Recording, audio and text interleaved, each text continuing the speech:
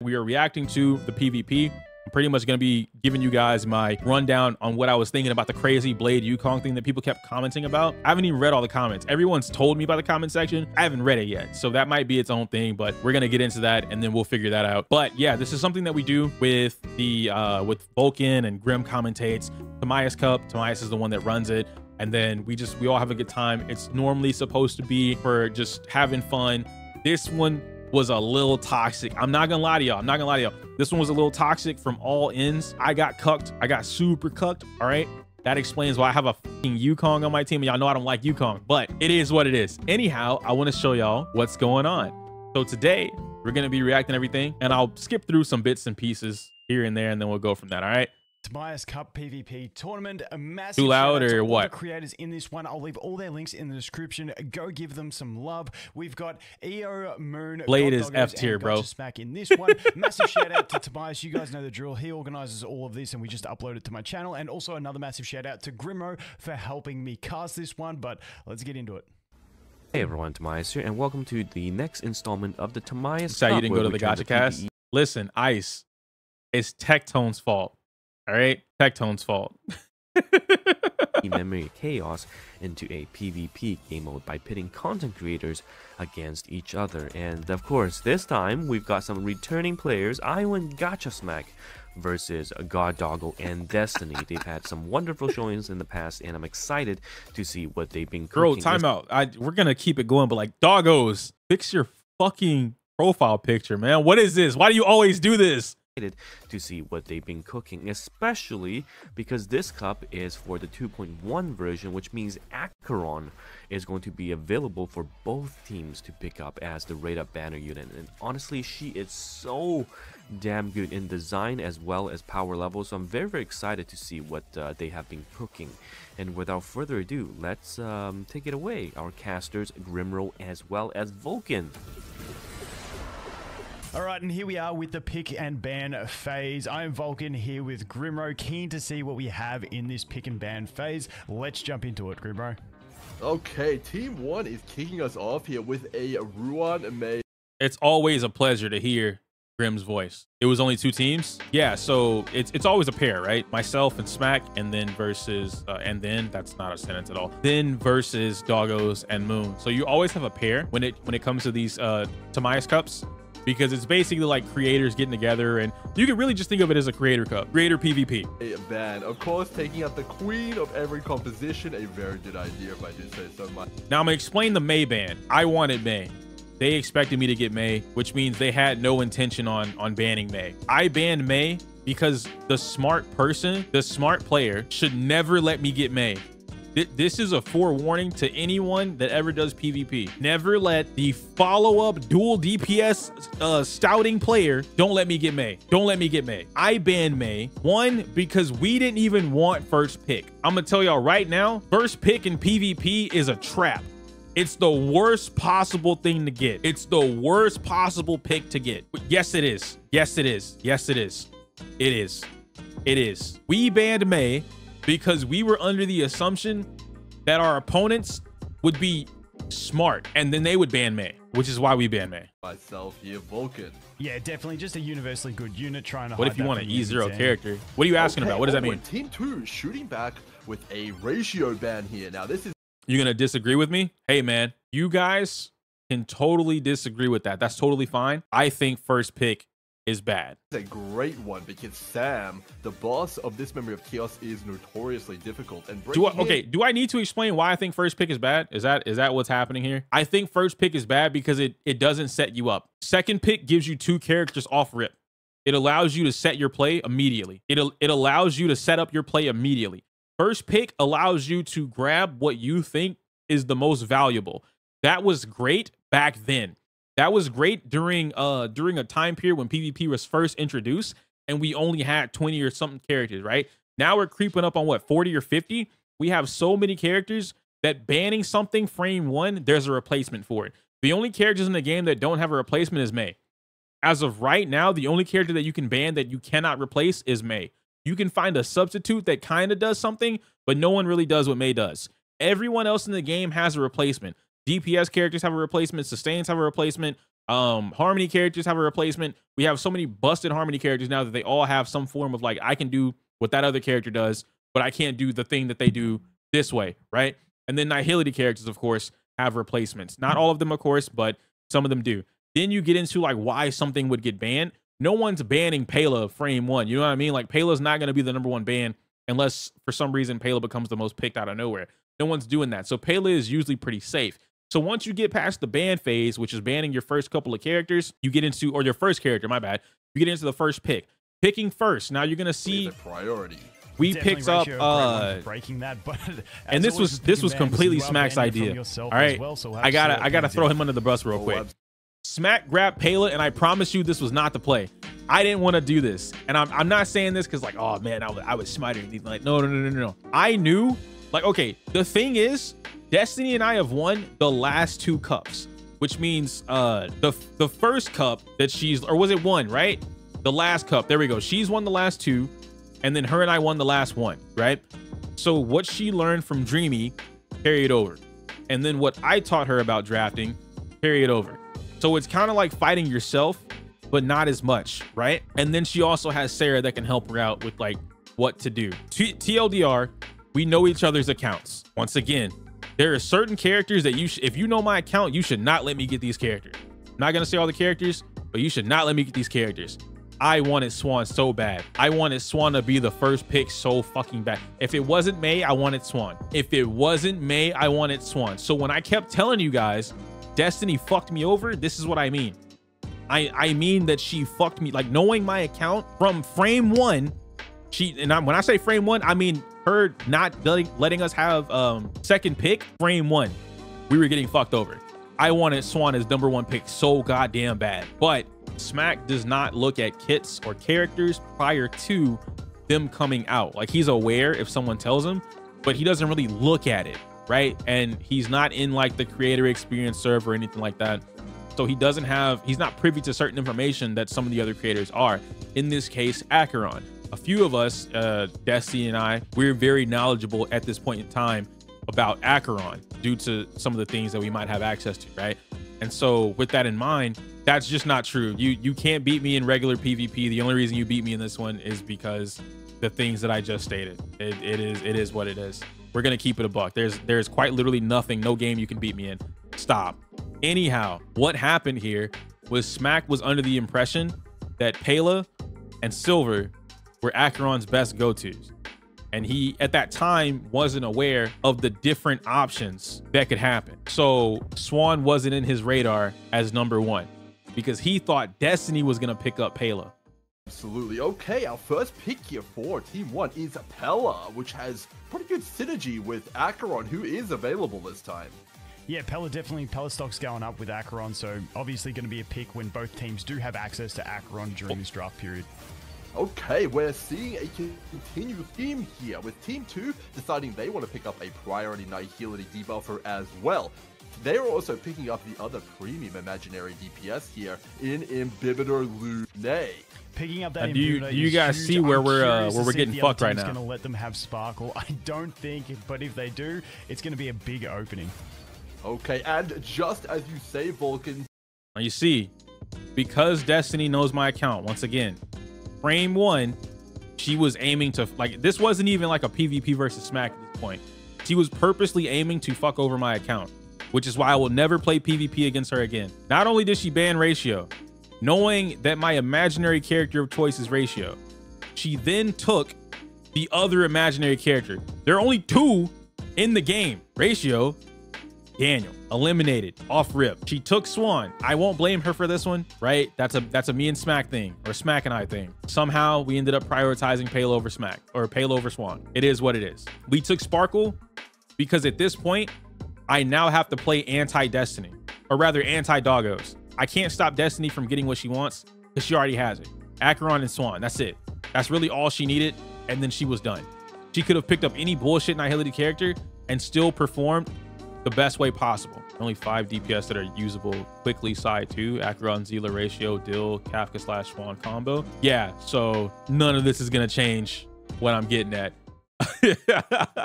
Team 1 here is not interested in enabling that Inhibitor and Sparkle combo here. They're going to steal that right away for themselves and deny Team 2 that God combo. Not just denial, but I don't also know. I don't know if Smack used his free-to-play account. Absolutely. I don't think so. Okay, Team 2 is banning Welt here. Now you see, this was personal.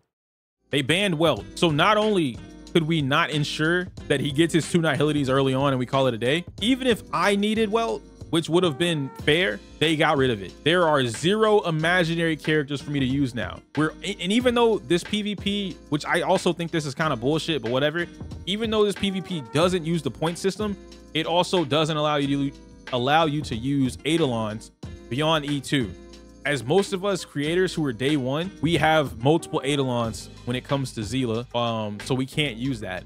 In some cases, you end up getting really fucking lucky and you activate it because obviously PvP wasn't a thing back then, so it cancels you out from using it.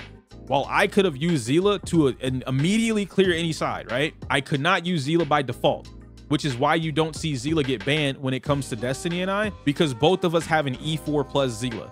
So there's 0 reason for us to ever ban it because we can't even use it. But we also can't do things based off a point system. So like in the event we could do the point system, I could grab E4 Zila. It wouldn't cost a lot. And then I could just bullshit with 4 stars. Yeah, almost the only creator I know that doesn't have Zila period is Smack. Smack's the only one who like purposely chose to not get Zila because he doesn't like her. Oh, and Tectone. They're like the only ones that I know that don't have Zila. I guess Goba too, because Goba doesn't like the girl characters, but that's a different story. It seems their strategy is to completely take away all forms of imaginary break and hopefully like Techie has Zila? Oh, okay, never mind. Yeah, we'll have to see picks on who picks he just up the hates her remaining units for that Sam battle. Silverwolf is going to be a big one and a highly sought after one as well. Okay, absolutely, Vulcan. Couldn't have said it better myself. And the final ban for Team 1 here is going to be Ting Yun, taking away another premium Harmony unit. Yeah, just a universally safe ban. We banned Ting Yun because neither of us needed Ting Yun. I'm gonna let the rest of the bans play out, or the picks play out after this. Actually, I can just probably skip to the end, right? I can skip to the end and show you guys all the picks. Once we started getting towards the bottom, which this is just Acheron, right? Once we got towards the bottom, it was just like really just pick. There weren't really any difficult picks or anything like that. Should have picked Kafka Bronya in my opinion. The problem with trying to grab Kafka Bronya yeah, was I didn't have a DPS character. Hey, yo, Coda, thank you for the prime. I appreciate that. Invader Coda, I like that. Like Invader Zim, that's pretty cool. After we picked Sparkle and then they grabbed Silver, we ended up getting Kafka and Blade. The reason we got Kafka and Blade is because they pretty much banned any option for Smack to ensure that he was going to be able to get the Nihility units, yeah, which was pretty key. At this time, Smack was also not aware or confident about the other Nihility units being used on the team, that being Winifin or Sampo or anything like that, which I already knew he could get away with as an Acheron player. But not having Welt, not having like you needed to sustain, there were a couple different things that like he was definitely gonna have to play it. You know what I mean? He was gonna have to play it, and at this time it's not like we could play it early to figure it out. So unfortunately, Smack just didn't have that understanding and experience because he couldn't play it early. So I didn't even blame him. I can't blame him for that. It is what it is.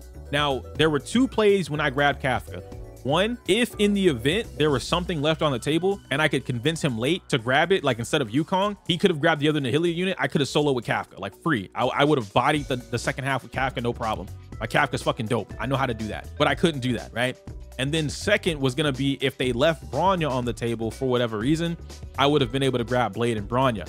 Now, I thought they would have grabbed anything else to be completely fair, but they didn't. And I didn't want Yukong, but we couldn't leave Kafka on the table. And that's kind of what the problem was. While Moon didn't need to aim for Acheron, Swan, and Kafka, I knew that was going to be the team that if left on the table, she would pick it up. And then there would be no winning. That's a 0 cycle comp. Even against Sam, it's doable, but it's hard. But the point is that it's doable. There was no reason for me to leave that on the team. Kafka was a 100% like, I can't let you have it, so we have to take it. Ting Yun was a, I can't let Doggos have it, so we have to take it, or we have to ban it, right? Because we didn't need Ting Yun, and Doggos would have significantly benefited from having Ting Yun. Yukong was both a take and a I need something. There's no buffer for Blade because all of them are banned, right? Sparkle is a great buffer for, a great buffer for Blade. Didn't we pick Silverwolf before you picked Kafka and Blade? Yes. You took Silver, which again, remember what I said earlier. Smack's intent was Pela Silver. So if you were gonna grab Swan and Kafka or anything like that, that was on the table. It didn't matter if you didn't care about it. You'd already shown us that you were playing to eliminate my options versus getting your best options. It's all about the way that the draft went. I'm really trying to like piece this together while not going in order. I'm just explaining what happened with the draft. Anyhow, the Yukong pick is straight up because Yukong was going to ensure my crit rate and crit damage and the timing of using her ult, along with Sparkle and then Blade having the follow-ups using Yukong to time that, all that kind of fun stuff. Lynx is obvious. That's going to be for Blade, of course. And then rounding out Smack's team was Kafka, Pela, Acheron, and then Gepard. Gepard is for Trend because I told him about that. So he was pretty confident in me telling him that. And it was what it is, or it is what it is. And that would have been fair for him. Acheron is Acheron. Kafka and Acheron together plus Pela should have dominated anything on the board. I'm going to keep it a buck. But I need to see his run to see what happened. So with that in mind, we can pretty much go on into the next run. Does anyone have any questions, like quick questions before we jump into my explanation of the run? Doesn't your Sparkle already get Blade to 100%? She gets him to like 89 or 90 something percent, but that's not what I wanted. I wanted damage because there's no HP buffer in the game. Blade just receives crit damage. Like he doesn't gain anything else. You know what I mean? So like Yukong was and he does benefit a little bit from attack. So the only thing that would have been beneficial to him would have been Yukong. Just want to let you know that your Blade was really good. Yo, Leaf, thank you. I spent a month, 3 weeks grinding for bullshit ass Blade pieces, knowing I was never gonna use, I'm not gonna say never, but I was not trying to use him again. There was no cycle penalty. No, none of your standard PvP rules were in mind at the time of playing this game or playing the PvP. Available, but I do see where they are lining up with that links for this formation. Okay, and of course, Team 2 are going to pick up their own Acheron Blade is as mid, well. yes. Very interesting. No Fushuan, but let's see how things pan out. All right, here we are with Team 1, Side 1. We have EO running the team of Sparkle. I like the little pop out he does at the bottom Blade, there and with the Lynx. logo. Now, like I said, definitely see the synergy with Lynx in the Blade in this one, but the Yukong is a bit of a misfit to me here. Can you pick anything up from this one, Grimro? No, this is definitely a very interesting combination of units. Vulcan, of course, Yukong known for her massive 80% increased attack buff on her skill, but Blade can't really make use of that, so very interested to see what EU is putting together here. He's going to lead off. Can't believe he just called me EU. On Blade, increasing his How chance dare to he be hit, and boost Blade straight up with that Sparkle. No second kill for Yukong. Did I not have? Sparkle, Oh wait, you're talking about like running 2 Blade, kills on the relic set. No, Lynx. no, Now, no. Like I said, definitely see the synergy with. No, yeah, I wanted Fleet on her specifically because kill did nothing for me. It was like, in order for me to give her the effect resistance she needed to trigger kill, I would lose out on some other stats. Giving her the HP not only helped her like take a little bit more hits, but it also increased her attack by just a little bit and everyone else's attack. Just to kind of like cap off some of the things, right? Because Blade still benefits from, I know I won't go over it in this thing because they won't show, but Blade's the skill when he transforms his Blade, it still does have a little bit of an attack percent influence. So having just a little bit so that, you know, I'm already overcapped on crit damage, I might as well just build a little bit into attack because I can't get HP. So that's how that would work. I will not be PvPing with you as well. No, ma'am. I don't play with cheaters. Combination of units. Vulcan, of course, Yukong knows of that, so very interested to see what EU is putting together here. He's going to lead off with an immediate. Yeah. Tell it to the hand, bro. And boost Blade to the hand. Straight up with that Sparkle. He is ready to go. I had to work for this, by the way, guys. Lynx has some speed that's fucking ridiculous, and I think I was running the sprightly Von Quack, but I truly don't remember if I was running that on this Lynx. But the goal was to get Lynx to go for, I had to have Lynx go first so that she could apply her healing bonus or skill to Blade, which gave him the increase, right? Which would set him up for the next couple of turns, as well as you guys can see it over here. These two, I could line them up to get hit. They could hit Blade. I had, this run was so fucking annoying to still not get a 1 cycle. It pissed me off. Yeah, definitely. So I'm curious to see it, what kind of not even get out of this Blade's first I won't attack. spoil. And some of you have already seen it, but still. It's quite respectable. So we are going to get some decent piloting damage, this team was ass with this Yukong. Whether he spams skill to try and get his energy up as much as there's my hit. There's my talent. Really good damage on the talent. Follow up there from the Blade as and well, because I can like do more things, is the one I didn't have to worry about skill points. What happens in this one? Absolutely. It looks And now like you're gonna he's see me going do to what I get talked that about shot here easily with Blade, piloting which then this should character. cascade to those ads. I'm gonna pop Summoned by Yukong's that ult. shield band there, and hopefully Yo, take thank out you this for the lifeless follow. I event here. appreciate that. Okay, we're going with the ultimate here straight from Yukong. No we're going crit. for a big attack here on Blade, and we're gonna smash out that ultimate fully buffed. The reason I hit in the middle was so that the Trotter would die and immediately trigger the DOTs. Yeah, 116k. Very nice. Triggering that MOC buff there, getting that Trotter debuff. Definitely. Unfortunately, we're not going to have the damage to do it in 0 cycles this way, but I definitely think the And the reason I do this here is so that everything lines up. Yukong will still have her buff active. And then Blade, as long as he can get hit 3 times, that's a goal. Because you see, 1, he can go twice, right? He's going to go twice, and then 2, and then 3. 1 cycle is perfectly safe, judging on the HP. But I didn't get the hits. Down to, but the You big see, man I is did gonna not be get them healing himself hits. up with that one. I still don't think it's a massive threat to us. We've got the heal coming back up. Had I gotten the hits, that would have been perfect, but we're looking dude. pretty fine, and that's the great thing with this team. You can spam as many skills as you want with Yukong and Lynx because you've just got an abundance of them, and Blade doesn't really use too many. Absolutely. A little bit unfortunate. We did have to end up with a heal on the enemy there here, but it looks like we're going to get a pretty big combo here. And now I don't have Yukong stuff 164K from anymore. Blade, and he does look to have quite a lot of energy here, so we might be getting another ultimate straight up here. We're going to get that windbreak there, and hopefully it'll be triggered by the Trotter. It is a nice big chunk of damage there. Can we get it They done refused. this cycle though here, Vulcan? They refused. Coming up. Yeah, I think the Sparkle Boost is going to keep us safe. We have the option to get some additional break on there. We don't need to use the skill here with Yukong. It's not providing too much to Blade, and she was going to get her ult just off of the basic attack, so playing it safe there. And I don't think we're going to see too many issues. It's a matter of whether we want to use some of these ults or rely entirely on the Blade skill, because we will not have access to... Oh, he does get the dot trigger, so he will get his follow-up here. So between There's the Yukong, ult, the Blade and skill now I the get 3 follow-up, we attacks should with get the Blade. kill and I get not have to basic, rely on ult, this and ultimate. talent. So he should be able to get it done. It's going to be a little bit tight. He is checking where exactly he is at the moment.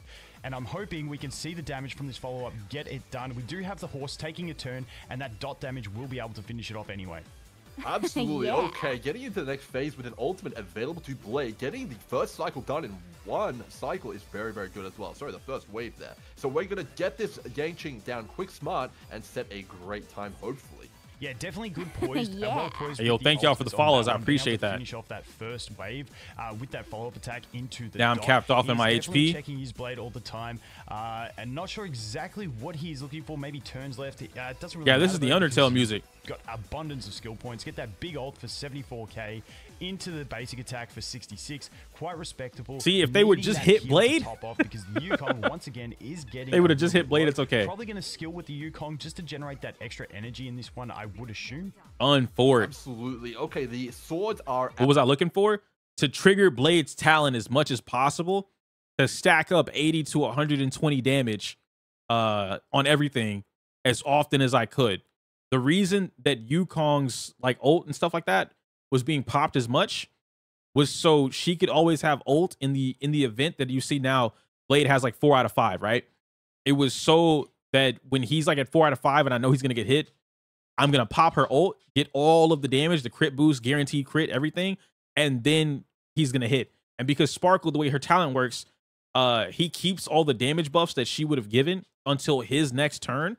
So it was just a matter of being unfortunate. Out here, and Blade, very strategically, I imagine, by EO, has 5 charges straight up. Boom, 201k, perfectly planned by EO there, taking the swords out almost effectively immediately. Yeah, that was perfect play there. The last 2 swords, not much health remaining. Don't have to worry about trying to find the break on these things. You're just going to destroy them with Blade. Also, getting that Trotter down at the same time was super clutch. Getting those extra dot applications. Yep. Now Now we're I gonna can move basic into the right next here. cycle, but can we clear it in this Can next ult. cycle? That is going to be the question.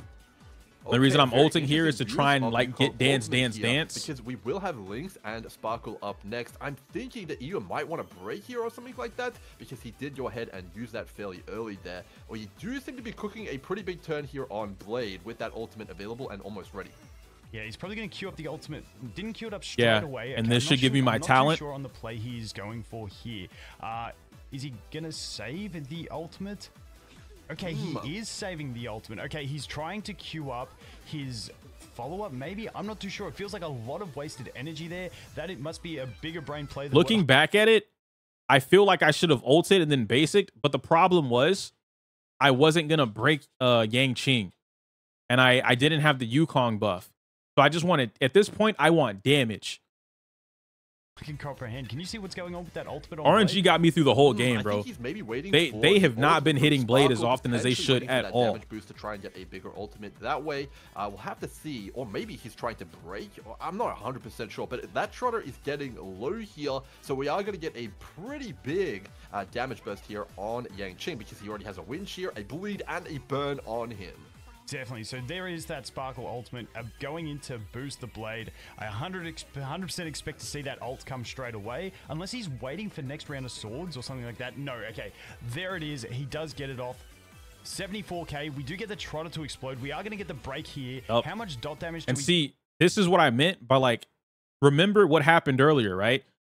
Blade missed out on at least 5 different hits through each cycle.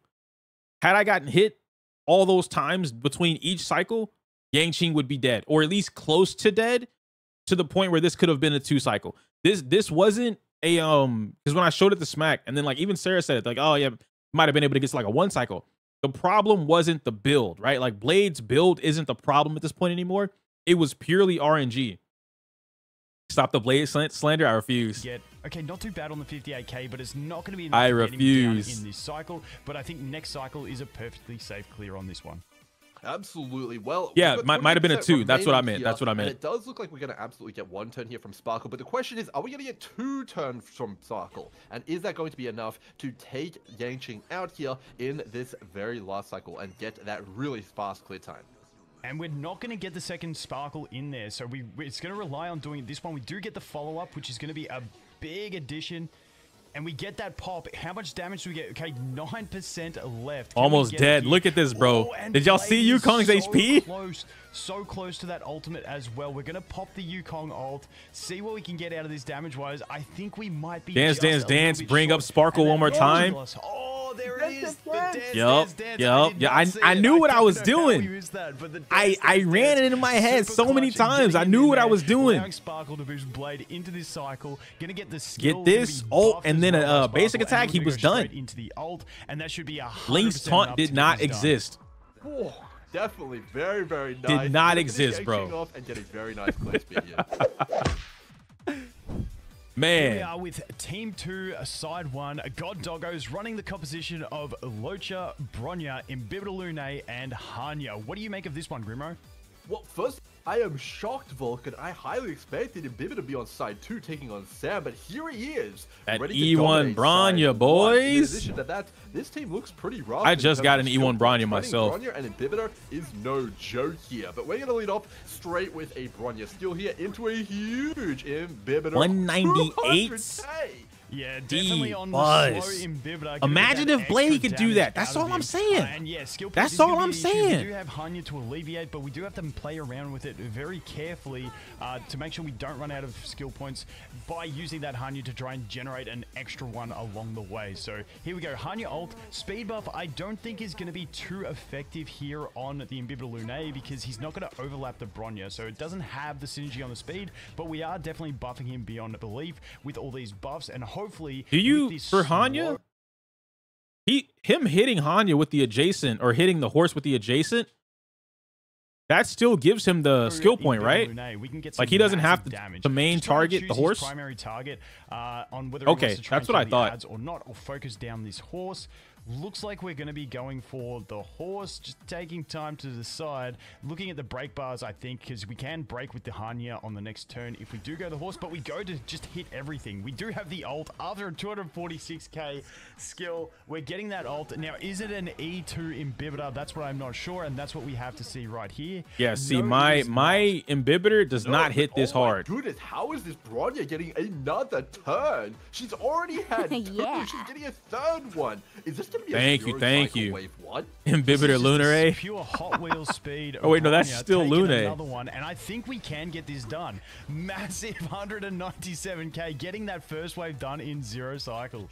My goodness, Imbibitor Lune really. I want y'all to know that took them 6 hours. I just showing his stuff here, but take a look at our skill points here, Vulcan. Things are getting a little bit dicey. We only have 2. No, 6 hours to do. Hanya. If we do, we're gonna have to take a turn off from Inhibitor Lune. A very tough call.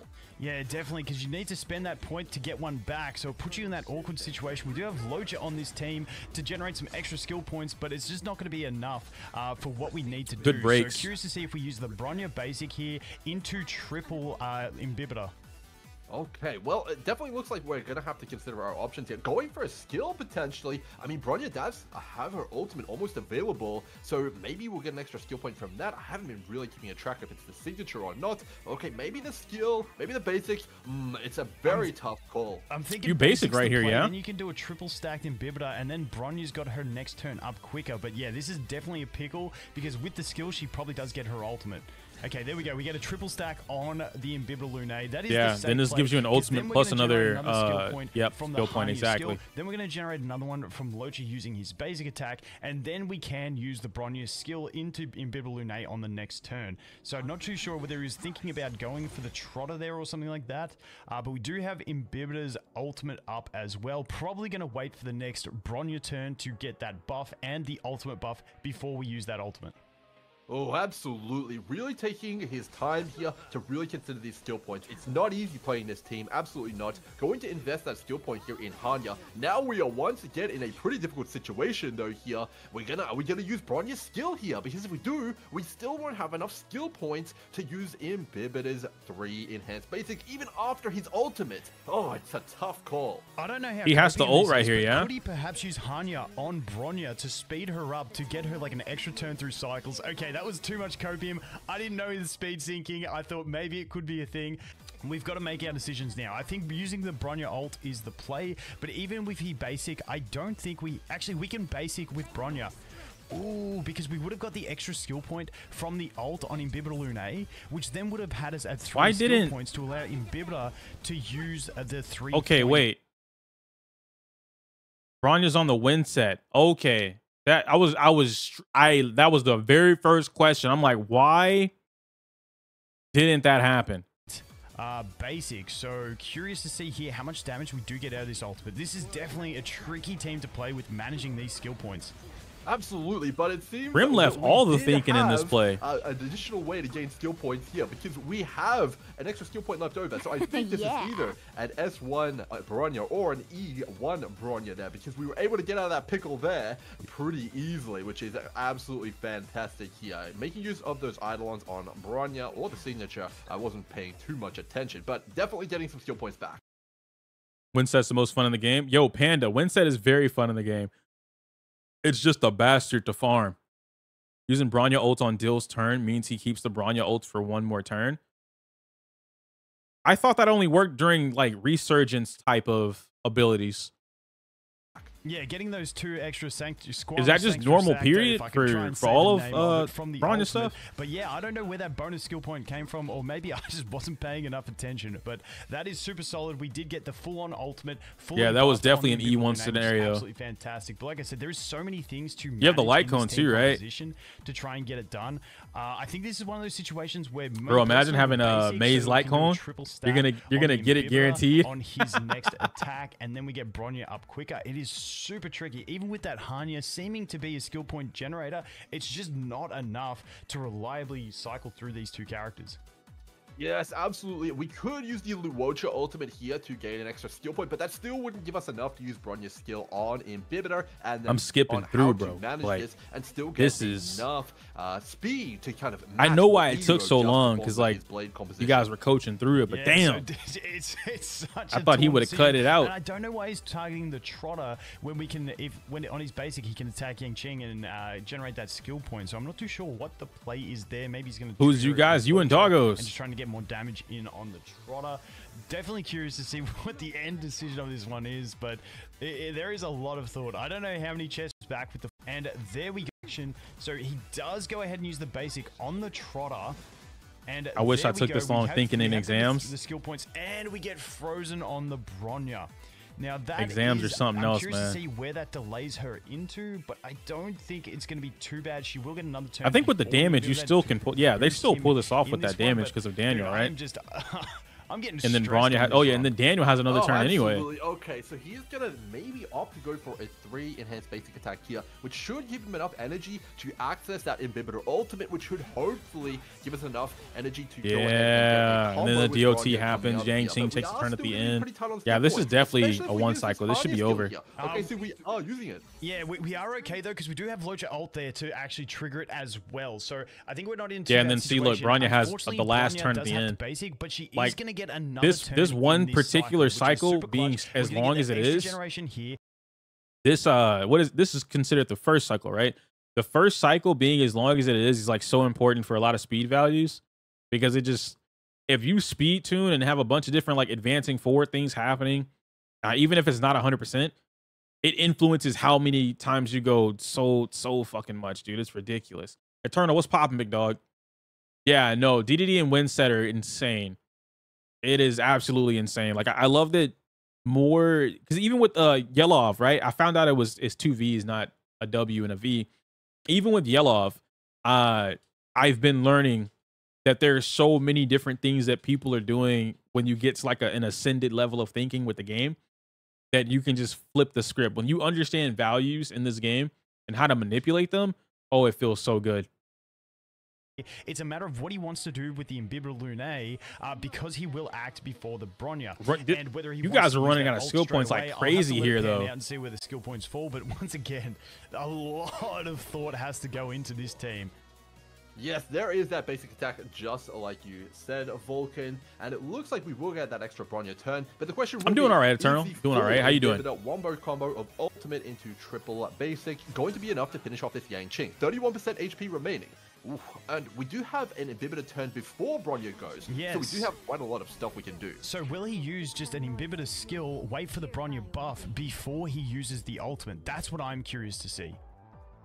It's a tough call. We still have our Luocha ultimate as well, so we can trigger that Hanya passive here and get another skill point on top of that. I think we will have to use the ultimate, or we'll be out of skill points for the Bronya and she won't be able to skill. So we need those extra stats. Yeah, you have the to ultimate right there to even enable Bronya to use her skill. The only other option was a 2 and then Bronya should get her ult. Skill first into yep. it. This will put you at 2. The option, as you can see here, we go. Bronya uses skill point. This gives you ult. Boost. I'd be using the Locha ult and squeezing every little bit. And then you have to, yeah, E1 had to trigger right here. 2 skill points. Yeah, that was such a clutch move. The ultimate. That was such a clutch. Like, had that not triggered, bro, and that is going to be enough to get another 3 enhanced basic attack. That would have been that 2 cycle, man. Super clutch on the Bronya. That was a light clone ult. You don't know that. The reason I say that you don't know that is because if E1 has a 50-50 on triggering, S1 becomes irrelevant. S1 triggers every other ult. How do you guys tell that? S1 triggers every other ult, right? That was S1, not E1. E1's on the skill. Okay. Yeah, that's insane. Bro, that coin flip is fucking insane. Wow. No, I don't use Bronya. I don't use Bronya anymore. There's no point. None of my teams benefit from Bronya. Oh my goodness. Yeah, none of my teams benefit from Bronya. I don't use Bronya anymore. Team 1, side 2, taking on Sam. We have Gotcha Smack with the team. Finally got one of your streams. Just wanted to say hi. Oh, wait. No, you didn't say hi. My bad. Thank you for not letting me skip on Mei and Acheron. Dude, Houston, you're welcome, man. You're welcome, bro. Those are the best characters in the game. This is why my blade suffered. Well, it was either going to be the Unlimited Blade Works team, which is what I was preferring to go for, and not Yukong. But that's not what happened. So yeah.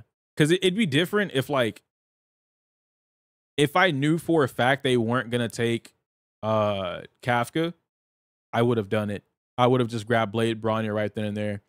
But we didn't know that. And it put us in such a weird position because they'd already banned Welt and Ratio. It was just like, honestly, it was completely the imaginary lockout fucked us over tremendously. If just one of the imaginary characters were left on the board, it would have been so much more fair to like have an even playing field. But nah. And then for me to like, I didn't know that Smack's account, like you guys are gonna see it here.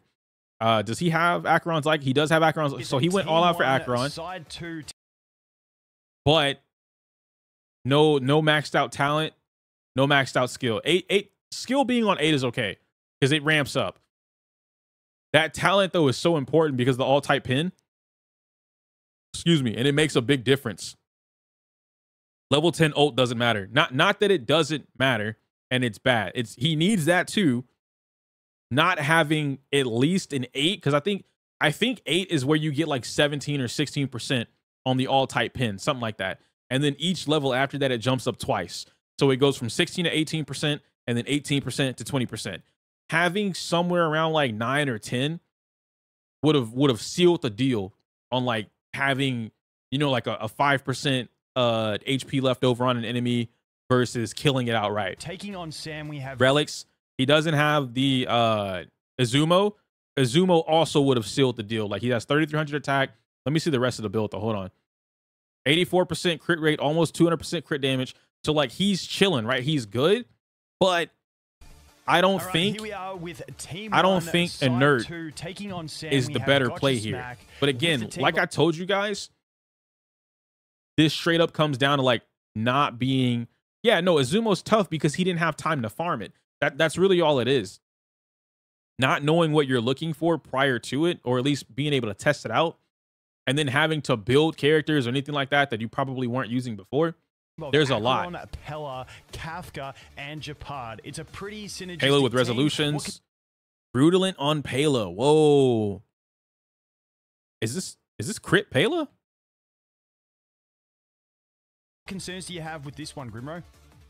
Well, for me, hold on, go back.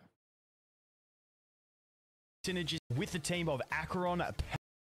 No, this isn't crit Pela. This is just like speed Pela. Pela, yeah, Kafka, 145. And Japad. It's a pretty synergistic 145 team. Pela. What concerns do you have with this it's one? for the speed. Brutalent. I guess like there's a bunch of speed on the Rudelant pieces. The only concern I really have in this, because Rudelant doesn't just give you speed. Sam is going to smack, smack, smack, smack, smack. Why? Why, bro?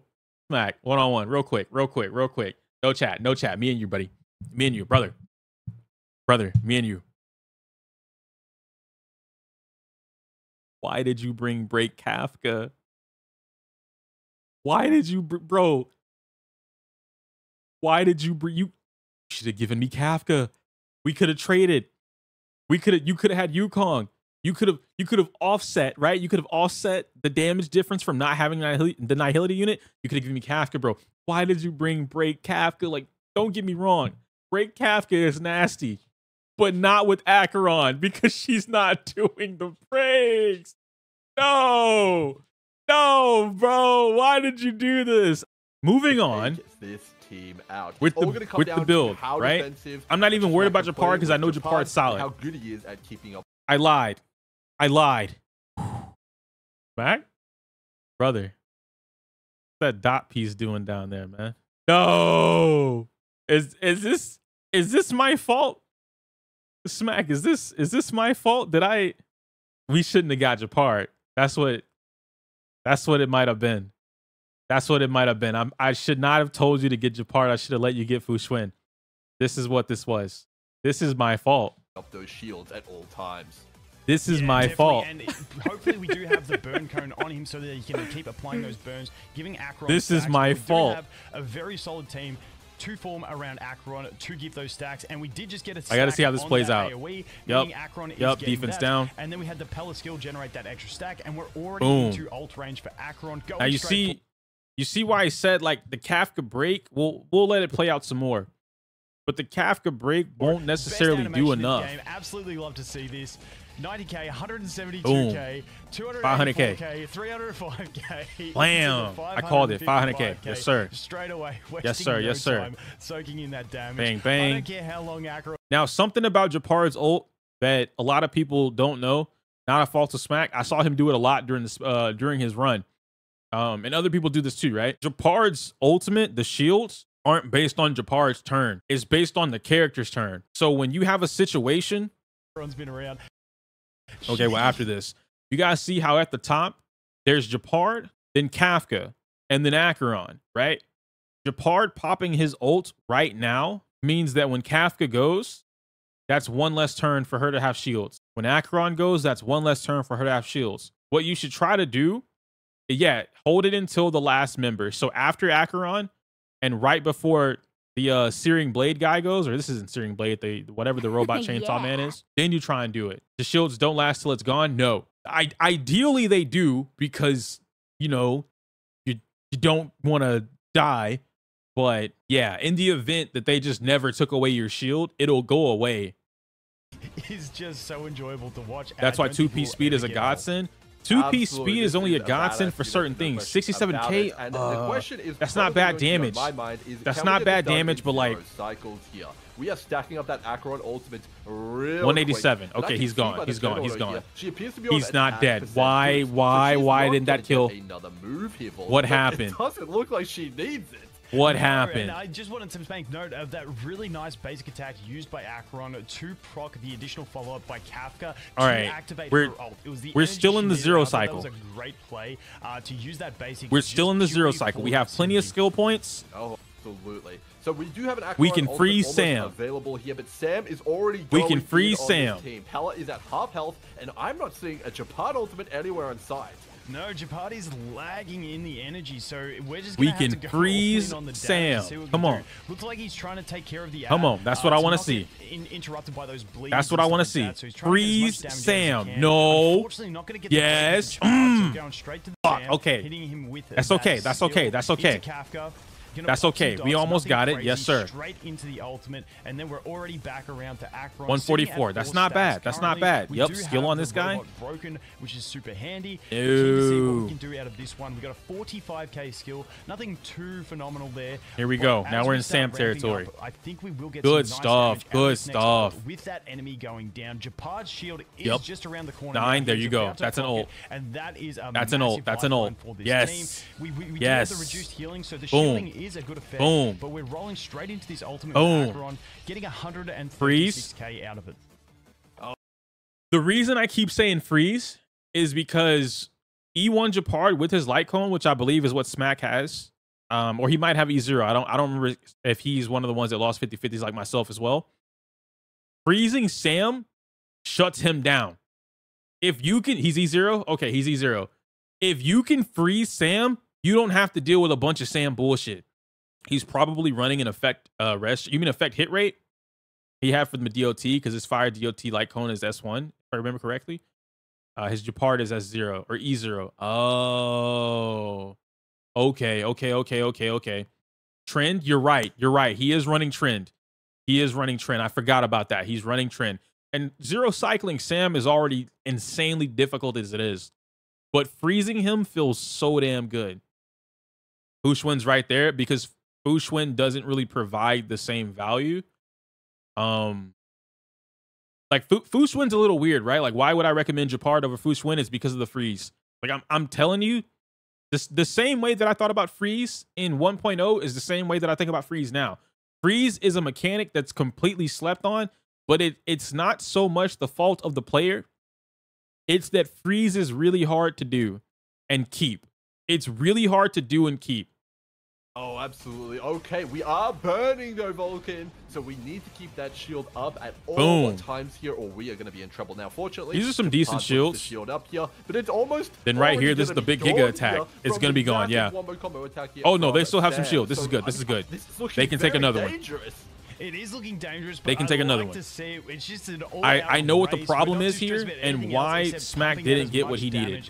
I know now. There comes the set. We are going to have the ultimate from Pello, getting that freeze him, getting extra stacks, moving into Kafka once again, getting extra stacks. Freeze also takes a lot of calculation when it comes to low cycles. Yeah. Getting extra applications, and we should be able to get ourselves a big. Just click it. Do we want to skill with the Japard here? You want to skill with the Japard. Extra energy for the ultimate. I think he is within range, but we are going for the Acheron ult here. Yep. 90k into 122 into. Boom. 243k. Now we have. Now see what having a level 10 talent does for Acheron. It allows you to ignore, because Sam is one of the toughest bosses in the game, because of the resistances and what he does.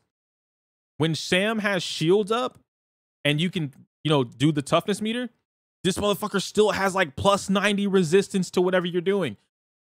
Acheron having all type pin is really good in this scenario. And Kafka, I don't think Kafka was rocking her light cone, right? I didn't remember what, I'm gonna go back to it and see, but I don't remember what Kafka was rocking. But he's not getting the extra from it. He's using the simulated universe one. Oh, the break, I forget the name of that light cone, the one that breaks.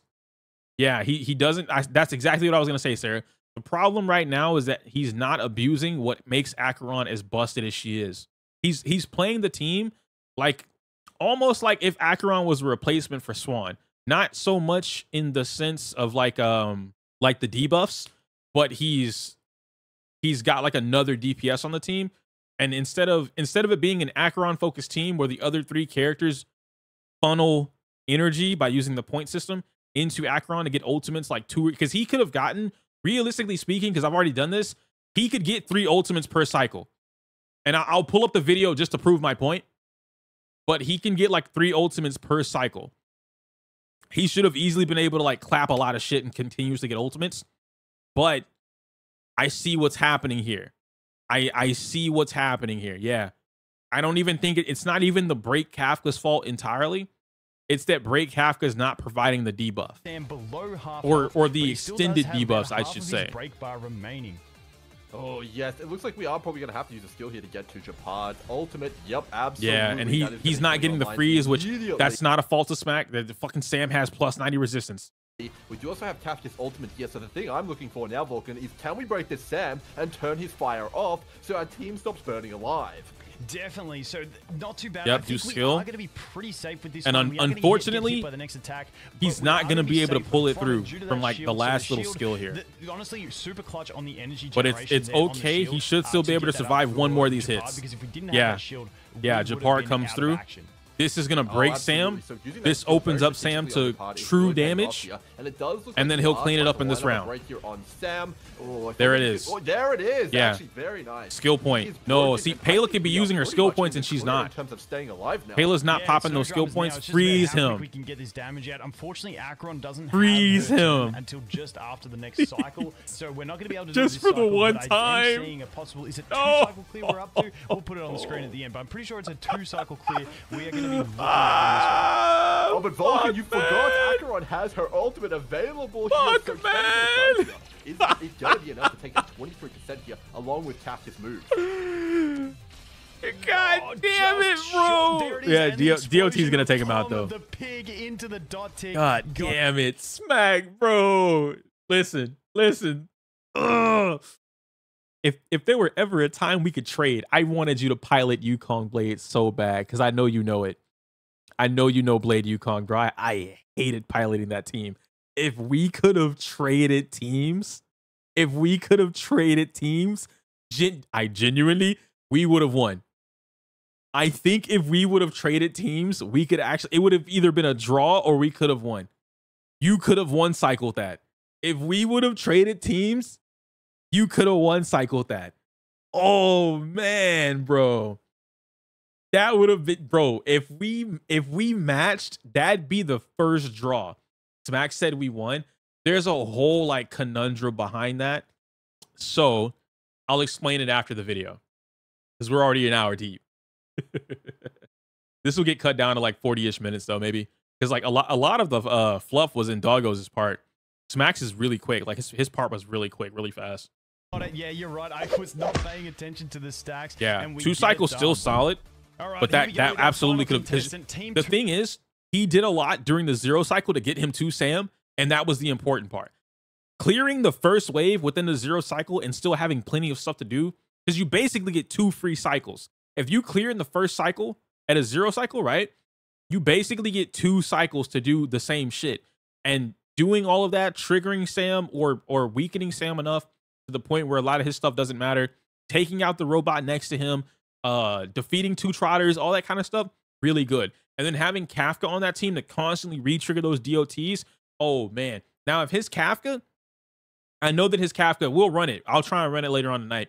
I know that his Kafka didn't have the signature light cone, but having Firmament, like having Glamith, but not reaching the extra damage, if he did have light cone, he would have popped 160, which would have given him Firmament's maximum like 18% damage increase, and he would have just boom, re-trigger, boom, re-trigger, boom, re-trigger. So all those DOTs, bam, bam, bam, bam, bam. It would have been so nice.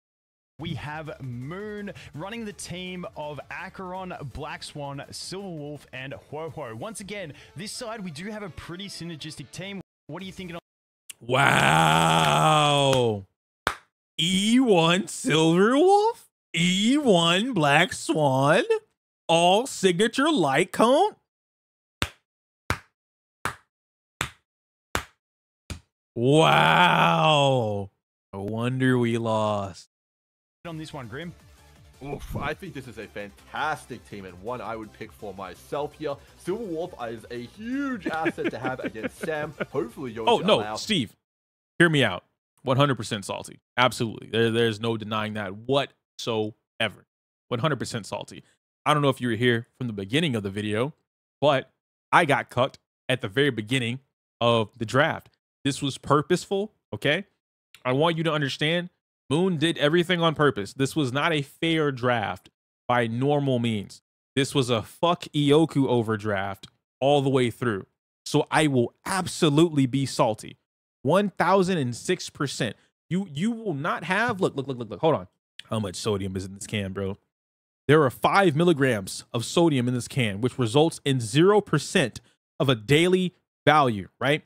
Out of the can, there is 0% sodium basically in this can. I want you to amplify that by like plus 999. I have that much sodium in my system right now. Whenever I watch Destiny do anything for the last 3 weeks, 999 sodium has automatically been played on the field. You know, like in Yu-Gi-Oh, you've activated my trap card, Yugi. That 999 sodium, free, easy. The trap card is sodium.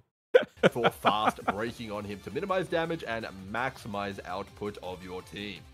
Definitely, and we do have plenty of debuffs to apply with this team, so it shouldn't be an issue. We are lacking a preservation unit that can apply the extra debuffs through the burn cone, but I think with the rest of this team, we're going to have no issues getting 1 extra damage, 2 extra. Were you waiting on silver here? Oh, you already did silver. There you go. Okay, I was going to pop it. So I think it's a very synergistic team, and as long as we do have enough healing out of this Ho-Ho, we should be pretty fine. Obviously, the energy going amiss because we don't need it on Acheron, but still going to be huge on the Silver Wolf, who does often have a little gap in her energy regeneration burn cone, but I think with the rest of this team, we're going to have no issue. Damage, 2 extra break, and then extra stacks out of this Acheron. So yeah, thank y'all for the follows. I appreciate that. And as long as we do have enough, I've heard Celsius lie about their macros.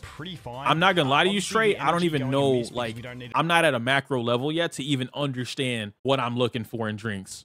On Acheron, but still going to be huge on the Silver Wolf, who does often have a little gap in her energy regeneration, which can maybe get made up for by the Ho-Ho.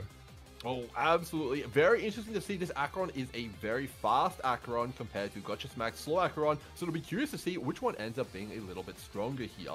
And it's going to be really critical, it seems, from this team, which I'm seeing. Wait, I thought you didn't run your 130. Did you run 130 speed Acheron? I thought you ran attack build Acheron this time. 102 Acheron versus 110. 102. Yeah, okay, that's what I thought. That's what I thought. Vulcan to get another Acheron ultimate here, because I'm not sure Black Swan's dot can get this done. Oh, well, maybe I'm wrong, actually. I think he believes that it's faster because you've done more damage. We do have some breathing space to see how much damage it deals, and we get it done easily. Okay, and we've got the ultimate ready from Silver Wolf, straight up, putting the damage this is into 9. Sam, not worrying about waiting for it to get break application. We're just going straight in for it, and this Silver Wolf is going to have another ultimate ready by the time we do have access to his break bar anyway, and we do have that extra weakness applied. There you go. So we are set to break this guy if we need to, and getting some big damage out of that Acheron with another DOT happens. He's going to take a lot of damage. Swan, though, is absolutely out of control. She is doing as much damage and keeping up with Acheron while also supporting. It's incredible.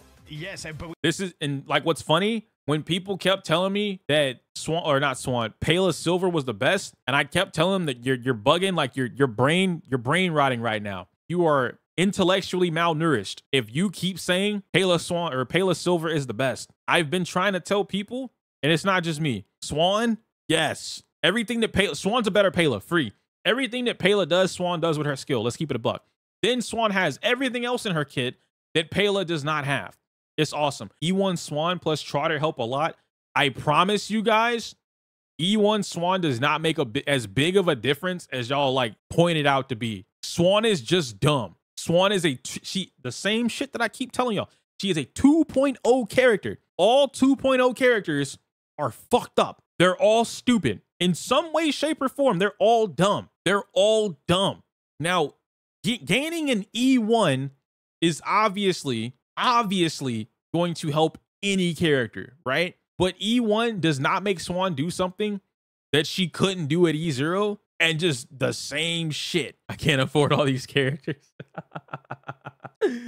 We are definitely taking some damage, so are we opting not to use You the said skill? E1 Swan probably saves a cycle. Looks like We'll we see. weren't going to use the skill there for a second. I was going to be If it's a about close survival, shave, but I we could are believe very it. safe now. We've got that ult But up. I think We're Sam fully is just topped straight up a We got build Silverwolf's difference. ult ready to go as well. Now, what's Opting interesting straight. though, I will point out the ERR up Swan. I might have to steal that. I'm not gonna lie to you. I might, if that keeps up ult. I don't, because you don't get a two cycle, right? Yeah, May's E1 is fucking dumb. Swan doesn't give you a 2-turn ult. Yeah, if it gave you a 2-turn ult, you know what? I'm gonna test that after this too. After this, we'll test it. Well, I have to do the thing. There's so much I got to do tonight. We're gonna have a decent little stream, but whatever. Into it, maybe continue. for stacks. I didn't know if we would wait. Sam does have another turn. Doesn't take a turn until after Silverwolf. Who do I Anyway, think so is the we do best get to team? generate Swan, all Pela? that energy back up with Silverwolf, so we're pretty safe on that one. Absolutely. Gonna go Swan ahead Silver. and use that Black Swan ultimate here. Really stacking. Swan up the Pela's insane. Don't get me wrong. Swan Pela is really fucking good. I would say Swan Pela is good or better if they're already weak to lightning. But I think Silver overall is the better partner when paired up with Swan, because it guarantees your weakness no matter what. It guarantees that they're going to get broken. It guarantees that they're going to take damage. It guarantees like your win set bullshit. Silver can act as a second sub DPS character. Like, there's a lot that goes into it. And if you're worried about like sustain, for instance, right? Quantum delay, entanglement, pack it up. Imagine entangling Sam, right? Breaking Sam with quantum and then entangling the boy's going all the way down to the second cycle. He's not getting another turn. He will skip an entire turn. It looks like the plan here, but oof, are we gonna go ahead and try and use the Acheron? No, we're not. We're gonna go with a basic attack there. Basic attack has skill point issues, and we're trying to generate energy on that Silverwolf. No, we are just stacking up some skill points. So I'm curious to see what the play was going for. Are you saving skill points because you know Sam is gonna enter his flame mode, and you want to use them all then? 2 basic attacks there. Because if that's the case, that's a really smart play. I would have done the same thing. Skill here, or maybe we are planning on the necessity. Hold on, go back. I want y'all to see something. I want y'all to see something. Look at the top right corner. 105. 105. No one better ever talk to me about fucking Swan and Pela ever again. There should never be a point in time that we're comparing Swan and Pela. Ever. Never again. Never again. 50% thanks to the Trotter. Even if it wasn't the Trotter's fault. 50K from DOTs. And she's not even stacked up. Let me just make sure. Where were you stacked up? 4. Sam has 4 Arcana on him. 4. 50K is not even like the minimum. This isn't even the minimum. I want you to understand that, right? Had this been 7 or 10, that 105 would have turned into 135. Had this been 15 or 20, pack it up. Basic attacks there when Ho-Ho doesn't have to. It goes up with all the Trotter DOTs. I think you are severely underestimating or misunderstanding what I'm saying. What I'm saying is, without a Trotter, Swan does this damage on her own. The Trotter amplified her damage at a low, like, okay, 4 Arcana for Swan, right, is low. There's 0. I guess you can never have 0, right? There's 1 to 50. She's at 4. So you're all the way down here. And with the Trotters 50% extra, you are still popping 100K down here. And your peak is 50. She's higher after the dot proc. Use her skill. 6. You're not beating me here, bro. 6. She still didn't hit 7. That Trotter is not pulling the weight that you think it is. That Trotter is not pulling in the weight that you think it is, my friend. This is a big reason why I told y'all E1 does not make as much of a difference as y'all were making it out to be. She is at 6 out of 50. 6 out of 50, my friend. How do you even get 50 before someone goes? A bunch of delays, maximum DOT, stupid ass damage, really fucking fast. Here, or maybe we are planning on the necessity to use a Ho-Ho skill to heal. E0 Acheron is perfect. I have gone back and forth between who I think the best partner is for Acheron.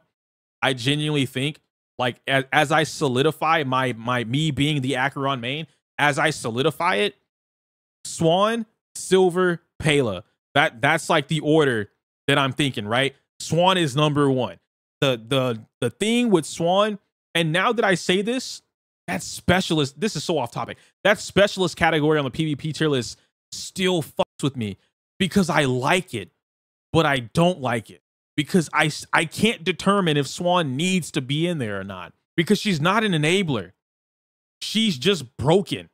Like, if I could find a reason to put Swan in S+ tier, I would do it in a heartbeat.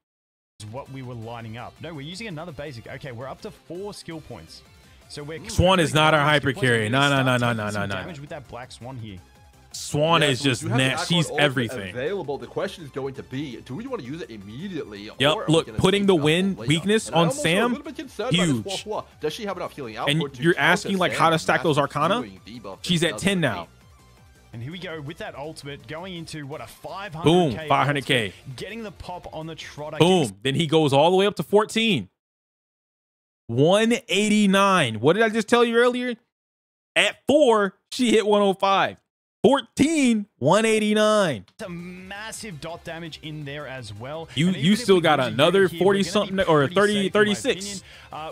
She got another 36 to go. Even if we take a bit of health damage, we should be fine. Yeah. Good. Thank you for the follow. I believe here on the Silver Wolf, you have to pop this skill. But you got to decide what you want to do because Huohuo is going to run out of her buff, so she will want to skill. Because someone would die here anyway.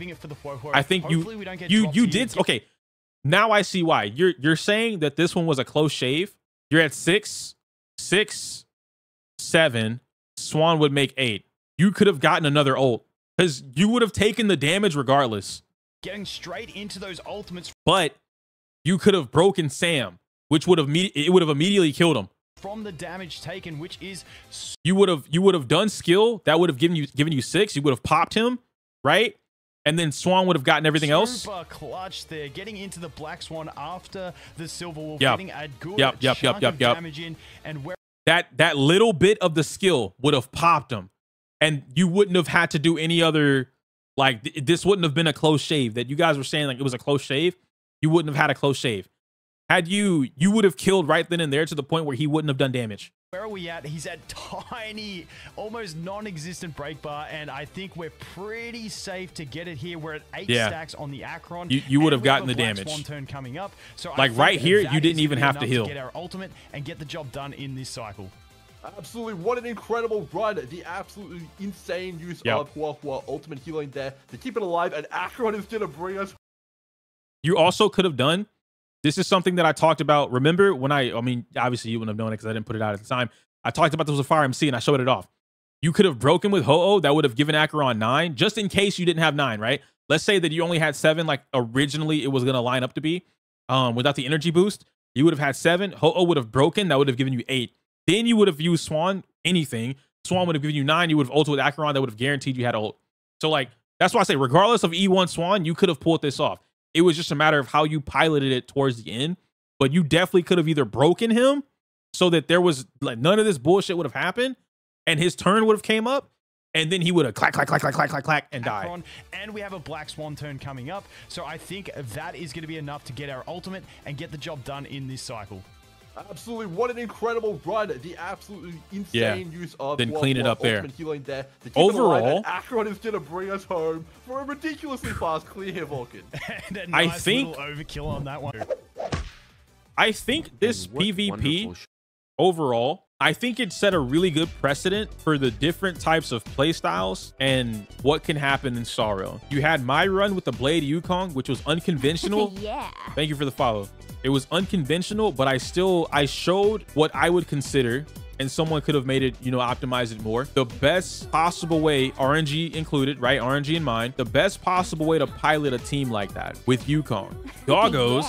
I will give credit to Moon, but Doggos was still able to do it with her coaching, was able to show you guys the power of us. You don't need Sparkle, right? Daniel doesn't need Sparkle, which is a big reason why Sarah said it, I've said it, a few other Daniel mains have said it too. Sparkle doesn't significantly change Daniel's position in the tier list or in the meta. It's just that players who call them unaware, they don't play these teams, they don't experiment because they're parrots, they believe Sparkle is like creme de la creme. This is what happens.